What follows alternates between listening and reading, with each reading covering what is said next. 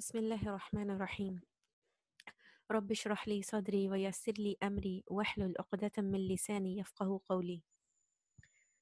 Assalamu alaikum wa rahmatullahi wa barakatuh. We are now beginning the third part of the series Tajweed Rules of the Quran. This book is in three parts.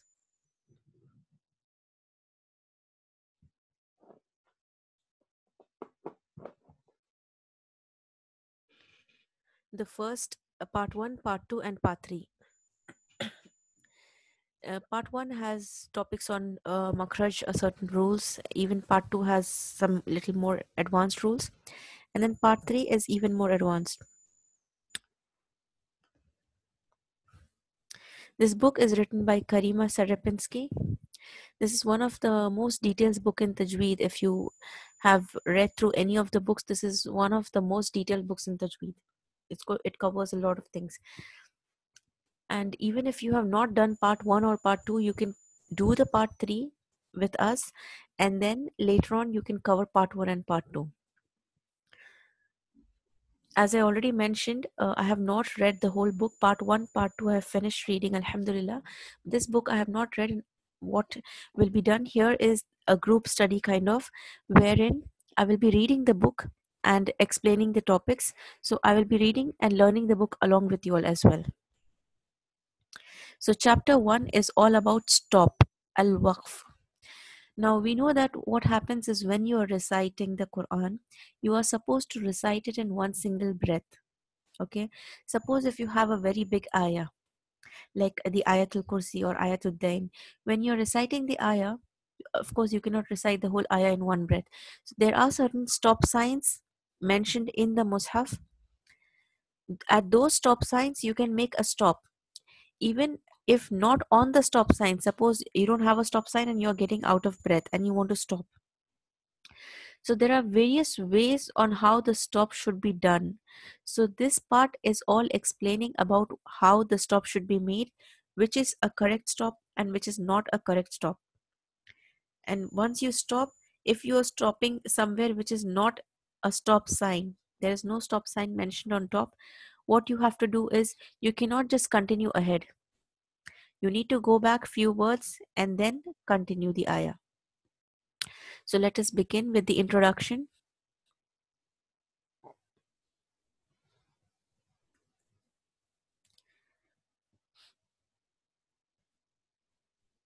The stop, al-waqf. This is PDF page number 11. One of the most important areas in the science of Tajweed is knowledge of al-waqf wal-ibtida. Wal-ibtida is from the word bada'a. Bada'a means to begin or to start.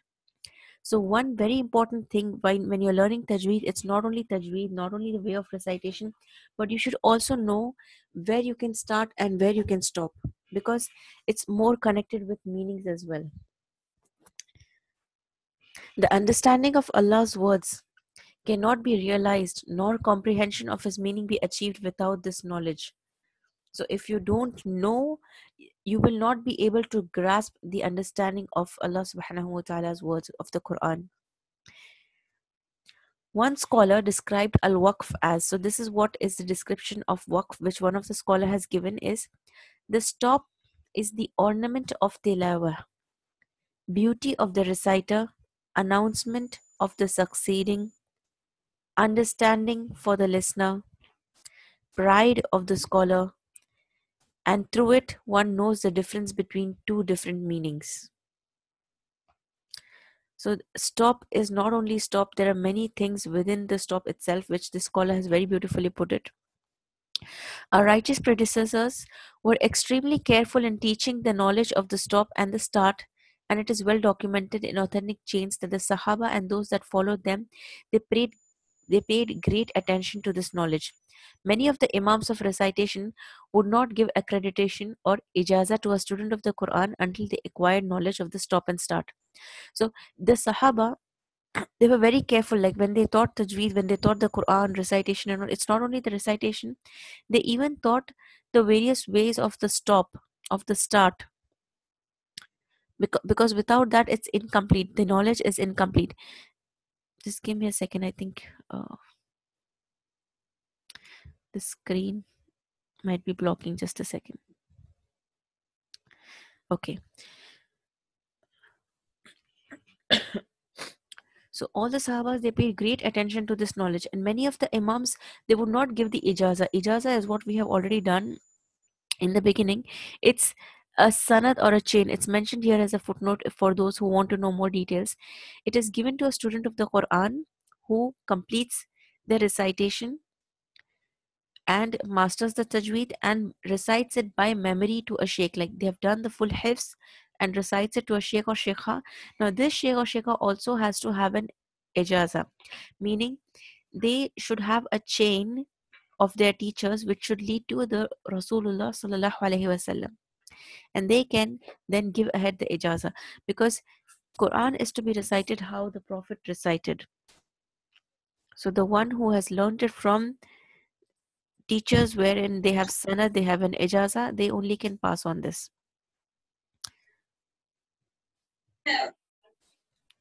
So many of the imams, they would not give the ijaza if the student did not acquire this knowledge of the start and stop.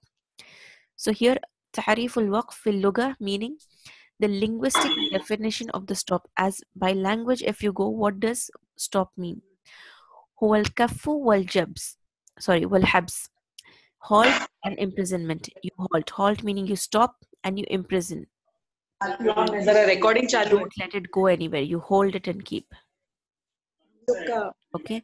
Ta'rif fil istilah, meaning its applied definition. This is the meaning Tajweed lecture चालू है. we will be referring to, like when in tajweed, when you say the stop, what do you mean by it? So this is هو قطع الصوت عند آخر الكلمة زمنا يتنفس فيه عادة بنية استئناف القراءة لا بنية الإعراض عنها.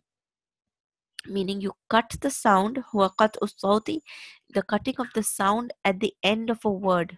Okay, when you're reciting, at the end of a word, you cut the sound, usually for the time of breathing. For how long do you cut the sound? Till the time you take the breath. And you have an intention to return back to the recitation. And your intention here is not that you're going to stop your recitation. Here, when you say stop, when you refer to waqf, it means the waqf wherein you have made a temporary stop for your breath and you are going to continue recitation. Your intention is that you are going to continue the recitation. Now, there are some points mentioned here that the basmala is required after the stop when beginning a surah. Suppose you have made a stop, okay, you completed an ayah and you made a stop. Now you're taking breath. But if you're going to begin a new surah, then you have to recite the basmala. That is required. Stop can be done at the end of an ayah or in the middle of an ayah. You can stop either at the end or in the middle. You can never stop in the middle of a word. You cannot cut a word. Like even when I am talking in English, I cannot say mid, dull. That means I'm separating that whole word. You have to say middle. It can never be in the middle of a word. So you cannot cut the word. Or even in between two words that are joined in writing, such as if you see this word over here, allen, this actually is made up of two words, an and len, an and len. But when it is written, for grammatical purposes, when it's written, it is written like this, allen, as if it's one word. So again, this word, although it is two, you cannot break it in between. Okay, this is there in this ayah. أيحسب الإنسان أن لن نجمع عظامه. So this you can see ألن. So when I recite, I cannot stop like أيحسب الإنسان أن لن. I cannot stop there in between. I have to say ألن. Now there are various divisions of the stop. Like when you're studying the stop, there are various aqsam or types, and under those divisions you will have to study the kind of stop. So basically there are three divisions. One is the optional stop, ikhtiyari, al-waqf al-ikhtiyari. It's optional. This is what was intended by the reciter by his own choice. without any outside reason. So there was no reason for a stop, but because of the choice of the reciter, there a stop was made. We will discuss this this waqf, which is the optional stop, in the coming pages. The other two stops are the compelled stop. This is what comes to the reader for compelling reasons, like shortness of breath. Like if you're out of breath, you cannot do anything. You have to stop because you won't be able to recite ahead if your breath is cut short, or if a sneeze comes, or coughing comes, or any other disability, or if you forget, or anything similar to these causes. So it's like, the reader is compelled to stop. In these cases, what is the rule is, it is allowed to stop on the end of the word the reciter was at, even if the meaning is not complete. So you're reciting the ayah and suddenly you're sneezing. Now the ayah, you're in the middle of the ayah somewhere. Okay, you can stop at the end of the word. Maybe the meaning is not complete. Like, you have cut the meaning somewhere and sneeze came. You cannot do anything. You can stop at the word. It is allowed. Now, after this compelling state will have passed, then what will the reader do? Then the reader will start with the word that you stopped on and then join it with what follows. So you just don't continue with the next word. You will start with that word where you stopped. This is if this it is if it is a sound beginning. Now again, that what is sound beginning and all will be mentioned. If it is a sound beginning, then you will do this way. If not, then what you should do is you need to go back little more and start with what is a sound for a beginning. What is beginning is what we will do in the start section. Now the other third one is the test stop. This is what is required for this of the student when being examined or taught by a teacher. Okay, so for example, any hifz, if you've done a surah hifz, or if you're learning tajweed with any teacher, what would happen is when you're reciting, the teacher will keep you, stop you somewhere. Okay, wait 1 second, stop here. Okay, you need to recite like this. Okay, you need to recite like this. So this is what is a test stop. Now some scholars, they've added a fourth division of stopping, which is called the waiting stop, al-waqful intizari. This stop is when the reader stops at a word that has more than one way of recitation. So this fourth stop, which is mentioned here, the waiting stop, is you have more than one way to recite. So at such a place, the reader, when he makes a stop, and the intention is what? The intention is to resume with the other way when reading by combining all of the ways of recitation. I don't know if many of you all know this, but there are 10 different different types of recitation, ways of recitation. So when a person has learned all of them and is reciting or reading to a sheikh, and they're combining all of the ways of recitation, so a person is making a stop with one way of recitation and having an intention to resume with some other way. That is what is this fourth kind of stop, the waiting stop, which some scholars have added. Now what we will be learning is the optional stop, which is the one which is the first category, which is by choice. Now this, again, there are different types, there are different categories. Al-waqful ikhtiyari ينقسم الوقف الاختياري إلى أربعة أقسام. أربعة means four. So you have divided it into four categories, the optional stop.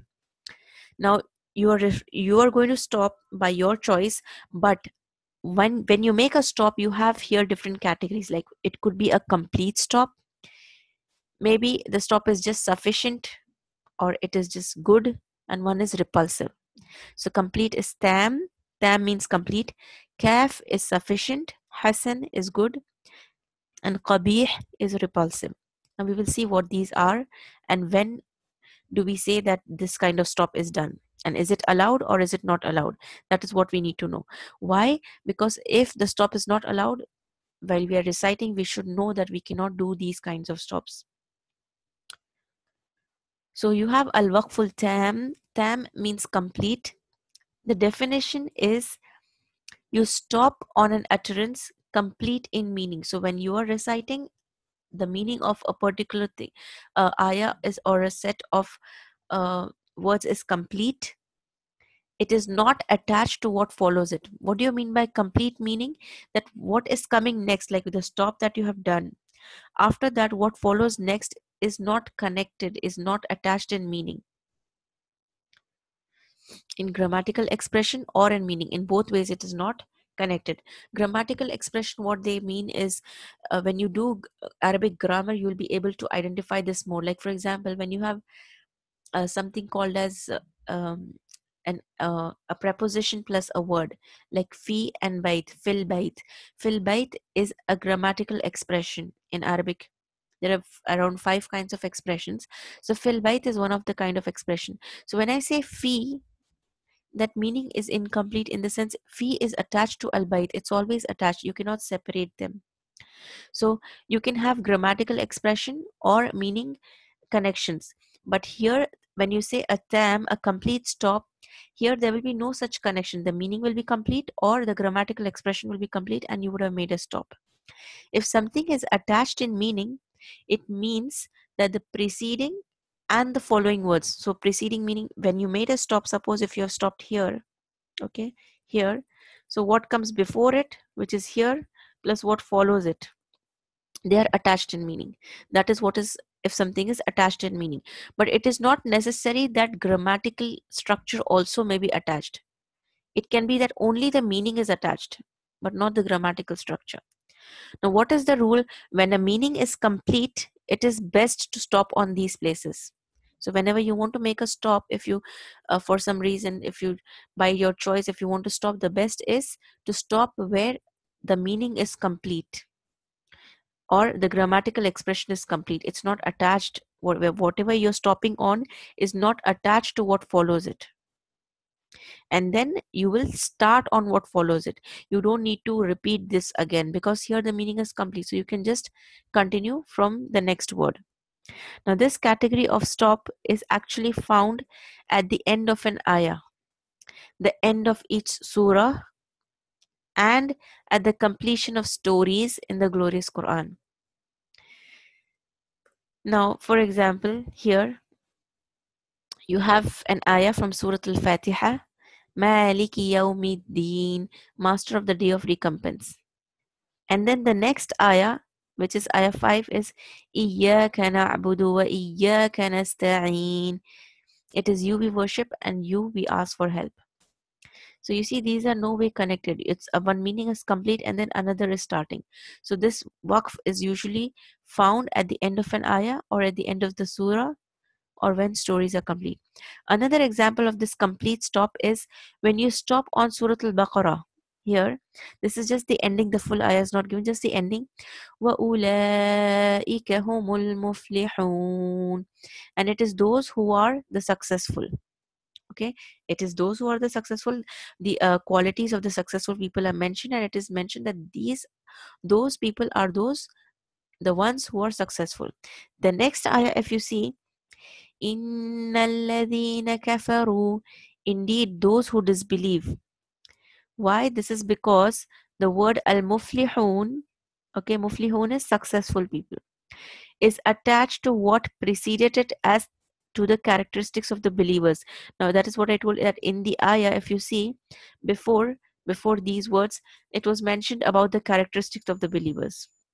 The next one that follows is separate. It is mentioned about the people who disbelieved, kafaru. Muflihun, successful people. Before this, the ayah mentioned about believers. It was all about believers, and they are those who are successful. Whereas here, the next ayah is talking about disbelievers. So sometimes the scholars differ as to where in the ayah you have a waqfu tam, which is a complete stop. So there are differences between scholars depending upon their varied opinions of the tafsir and also the grammar part of the ayah. So based on that, some scholars do have differences on those, that which is a complete stop, that here is a complete stop, here is a complete stop. We will just do this one sufficient stop and then I will end the class here for today. And from here on, which is the other two, that's still here, I will complete. The other two, on the next class, we will start from here, the good stop. Okay, so the next stop that we are going to do is the sufficient stop. Sufficient means it's sufficient. It is known as kafi. Definition: it is a stop on an utterance that is complete in meaning. Okay, the meaning is complete. You have a stop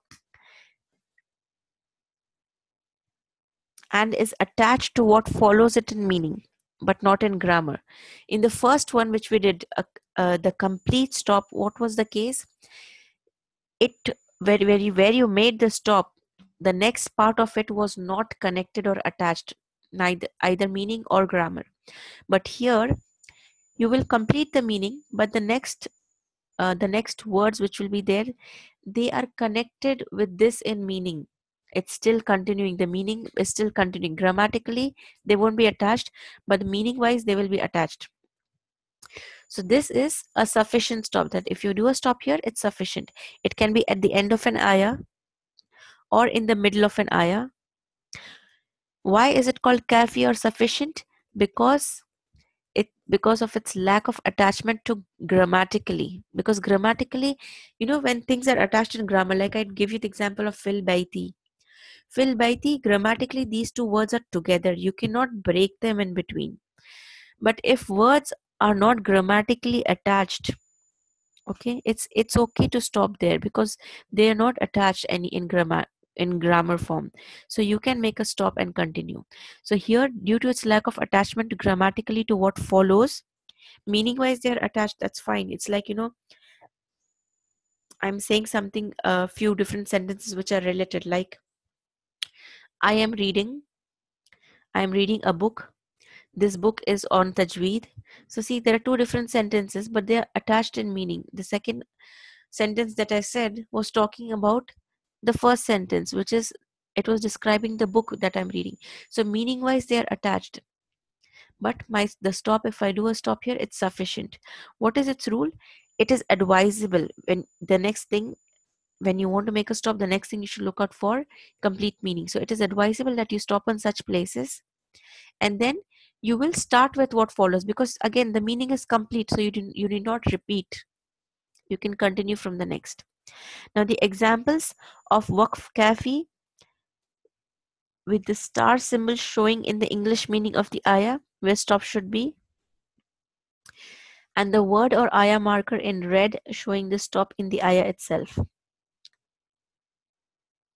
Like we have stopping on the word yunfiqun, they spend, over here.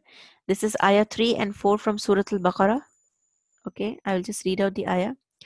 وَمِمَّا رَزَقْنَاهُمْ يُنْفِقُونَ, and from which we have given them in wealth, they spend.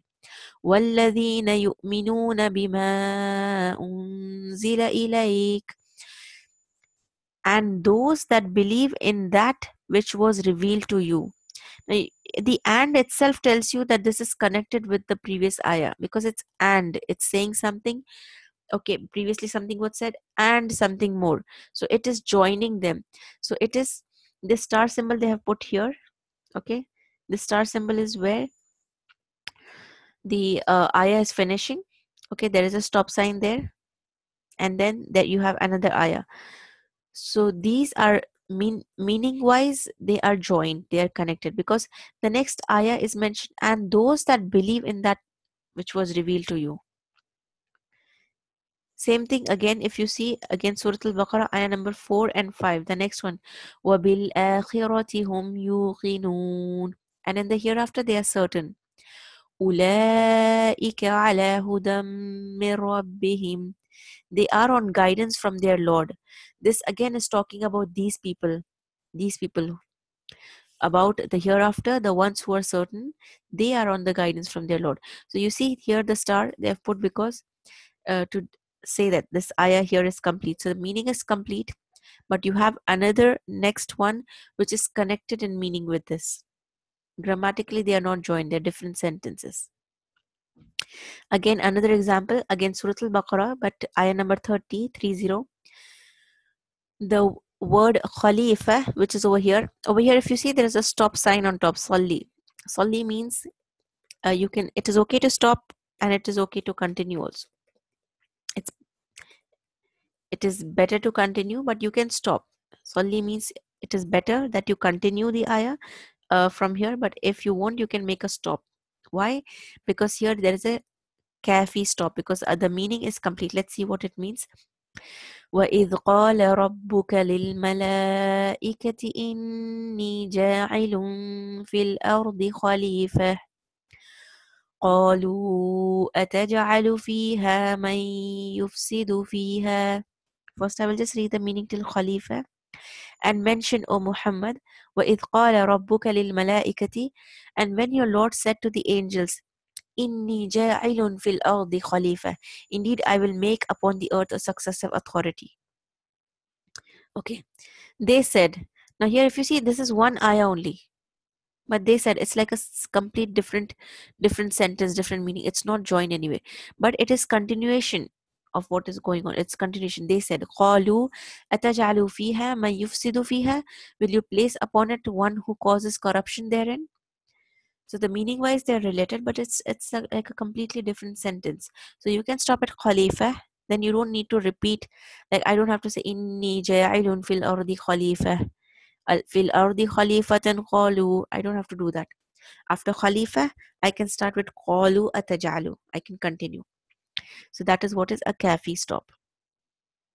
Okay, inshallah, I will stop here. If you have any queries, I will leave this on for 2 minutes.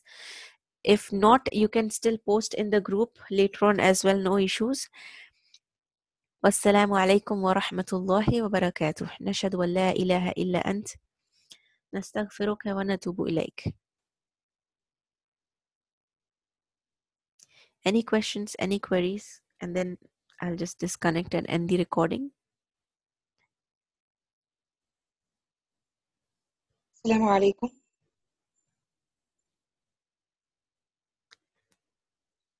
Okay, then if nothing, then I'm finishing here. Anything is there, you can just post it. Yes, if you want, you can unmute your mic. If you don't want to talk, you can, what you could do is you can, there is a chat box. I'll just send a message if you need. You can type there as well.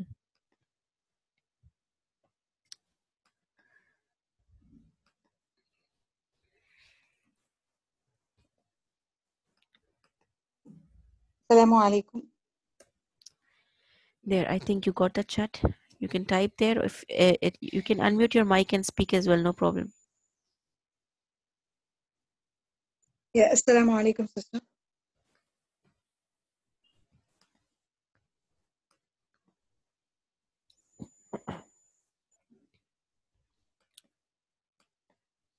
Yes, you need to ask something. Your full name is not mentioned. I don't know your name.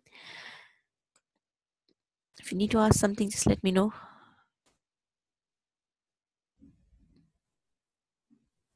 Sister Nafisa.